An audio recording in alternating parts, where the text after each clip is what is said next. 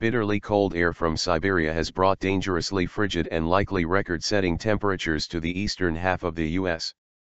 Temperatures are 20 to 40 degrees F below normal for February from the mid-Atlantic to the south. Schools in Chicago have closed and trains in the Northeast Corridor have been affected by the cold. Extreme cold warnings are also in effect in the Canadian provinces of Ontario and Manitoba. Frigid temperatures are expected to continue into Friday.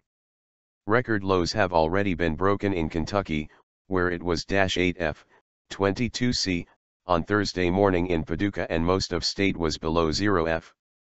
Weather forecasters believe the cold air will help break more than 100 daily record lows, NBC News reports. In Atlanta, temperatures dipped to 15 F overnight and officials were trying to determine whether 2 people found dead had been killed by the cold. The extreme cold is also threatening electricity grids in Tennessee.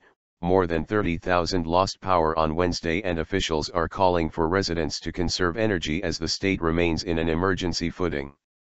Temperatures in the U.S. capital of Washington, D.C. are set to reach 2 F, the lowest in 20 years.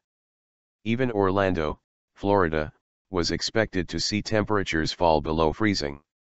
The bitter cold comes after a series of severe snowstorms have hit the U.S. Northeast, with residents of Massachusetts and further north seeing more than 70 inches of snow within weeks, paired with sub-freezing temperatures.